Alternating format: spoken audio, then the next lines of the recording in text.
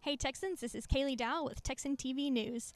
Here behind us we are about to start the Silver Bugle Hunt for our first event of Spirit Week. So Spirit Week this week, it was supposed to be homecoming, but it unfortunately because of COVID had to be postponed football season entirely to the spring.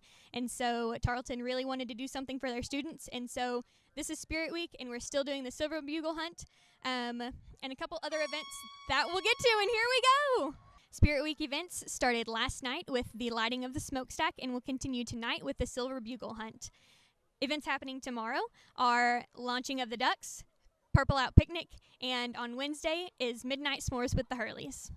The Silver Bugle Hunt is a long-standing tradition where students come together to answer their history, knowledge, and trivia questions about our school, and at the end they get a yes or no if they move on to the round two, usually in pre-COVID years, where they get to run around the campus to look for the Silver Bugle. And to me, launching of the ducks is a great homecoming tradition where I come out and write my goals and aspirations for the year on my duck, and then I launch it into the pond so that way I can set my goals free for the semester and go and achieve them.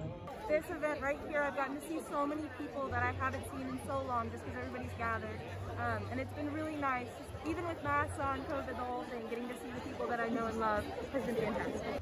I am standing in front of the President's backyard where we concluded Spirit Week last night with s'mores with the Hurleys. Everyone that I got to talk to said that that was their favorite part of the week, and they're super thankful that Tarleton still put in the effort to give them something in the midst of COVID. We are super excited to see what Tarleton does in the spring for homecoming, so stay safe out there and go Texans.